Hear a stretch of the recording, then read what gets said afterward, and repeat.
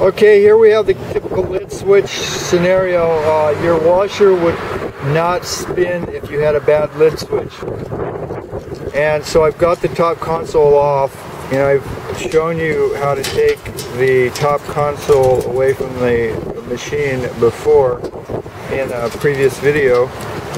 And so basically the way to sort of check this is, let's see if you can see it.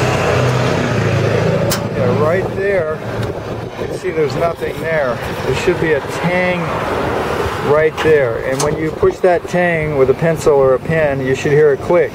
If you don't hear a click, then you have a problem. And on this one, it was there, but there was no click. So what I found out was the lid switches come apart. You can see it's separated right there. And so what I will do is I will clean up the edges, use some of my favorite glue. E6000 works wonders, but don't smell it, because anyway. So what I would do, I would glue that back together, and then I would wrap a wire around it just to snug it up tight, and then check for continuity, and it'd probably be okay. So that's what happens when these things get slammed.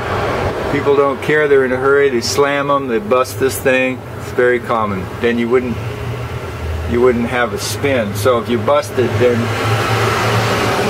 your machine is not going to spin anymore. So that's your Kenmore tip for tonight. Hope you enjoyed it.